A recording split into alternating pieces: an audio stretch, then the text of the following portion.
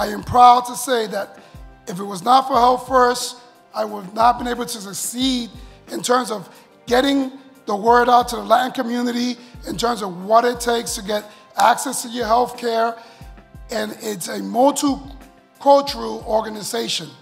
It's not just how we as Latinos can stick together, it's more as how we as Latinos can embed ourselves and work with other individuals that have the same goal in mind, and that's for the better of society.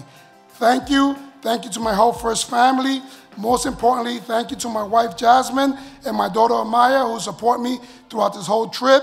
It's been very challenging, but to say the least, nothing makes me more proud than to say that HealthFirst has 1 million members in New York. Thank you.